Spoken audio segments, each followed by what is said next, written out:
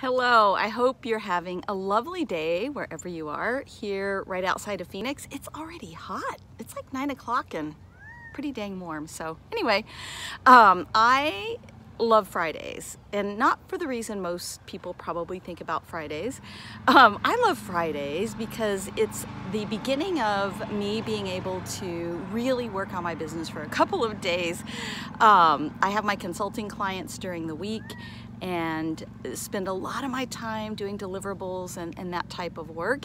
And then Friday's a day that I will usually spend on my business and then doing some planning, some social media content, and really thinking about how I can move the professional woman side of my business forward.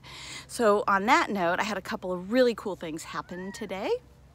I had reached out to get an ad put in this really cool publication called The Bullet. I didn't have a big budget, and with the whole COVID-19 situation that we're in, the publisher was giving away some free seats to women whose businesses were impacted by COVID-19. Mine being a speaking business, obviously there was some impact there. So far this morning, I've already gotten 20 new subscribers to my community, and also sold a course, so I'm very excited about that.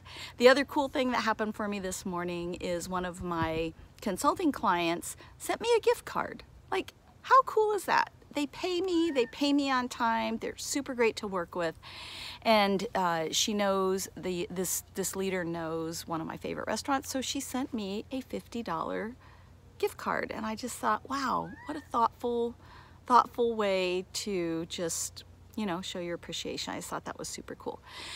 So for this weekend, among the things that I'll be working on is I'm putting together a challenge on how to achieve your transformation through a process that I call CALM.